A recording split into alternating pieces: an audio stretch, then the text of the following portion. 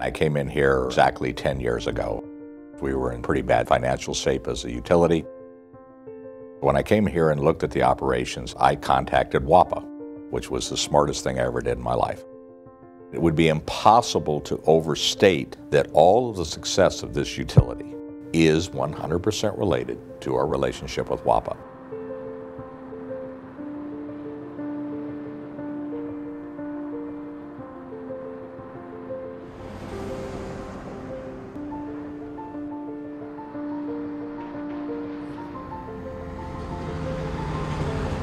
We're a small municipal utility in the state of California, right on the Arizona-California border. We were getting all of our electric from power lines built across the desert. The lines between here and there were dilapidated, old, had been lack of maintenance, and we had a single source for purchasing our electric power. The cost of our electric power purchase was very expensive. We were not providing adequate service to our customers. We would have our customers out of power for 12 to 24 hours on a regular basis. Where we're located, 118 and 120 degree days are very common here in the summer. It's very, very hard on your senior citizens, very hard on people with young children. It is actually a life-threatening situation. It was just totally unacceptable. We were actually collapsing as a utility. From the time that we connected with WAPA, we had a 96% reduction in power outages to our customers.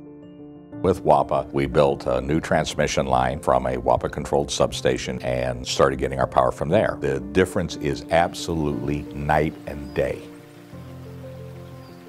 WAPA also arranged to get us to multiple vendors for our power purchase. 10 years ago, our power purchase here was running around $4 to $4.2 million a year. Today, we buy the exact same amount of power for about $1.8 million a year. Now, of course, those savings get passed on to our customers. That we've gone from 15.8 cents a kilowatt to 4.65 cents a kilowatt to our customers. And I'm going to say that again. Our retail rate to our customers is 4.65 cents a kilowatt. That is impossible to do. You're looking at a 66% reduction in cost of electric. And we didn't do that because we were geniuses. We did that because we partnered with the right partner, and WAPA's the right partner. This is one place where WAPA's place absolutely has to be there, particularly for small utilities like this to survive. The future of this community is 100% related to the electric utility. Everything that is good that's happening with the electric utility is bringing the city along with it. The small utilities like this have the ability to have an incredibly positive impact on the community. And it would be impossible for me to overstate the key factor to our future is our relationship with WAPA.